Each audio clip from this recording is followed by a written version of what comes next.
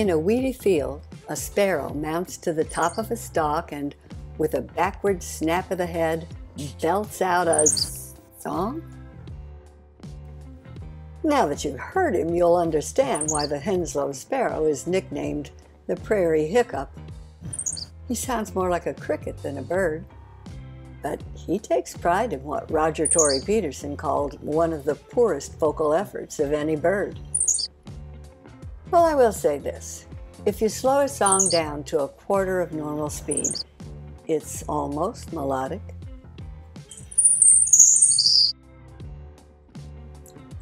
His song may have little to commend it, but it's the key to finding him, because when he's not singing, he usually lies low, walking or running through matted grasses and taking only low, short flights. He lives on seeds and the occasional insect. Birders seek out the Henslows as a rarity. He was always hard to see because his range is small and he's so secretive. But now more than ever, he's difficult to find. The species is threatened because of loss of his prairie habitat. If you get lucky enough to spot the Henslows, it will almost surely be when he's sitting demurely on a weedy stem, waiting for his muse to move him to an aria.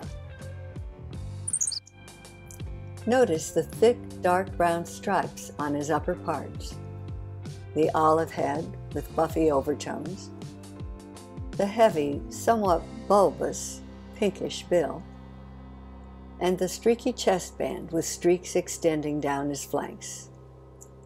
He's a subtle, delicate, little brown job.